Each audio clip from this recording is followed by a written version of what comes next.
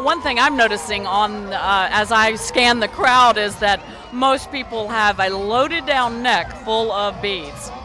So I think that tells you it's a successful parade. And next is another new float. It's the crew of Central Louisiana Realtors. Well, that's cool. They were founded in 2011 this year. They have 277 members. Wow. This is their first year to participate in our activities. They advocate home ownership here in Cenla, protecting the rights of buyers and sellers in their pursuit of the American dream.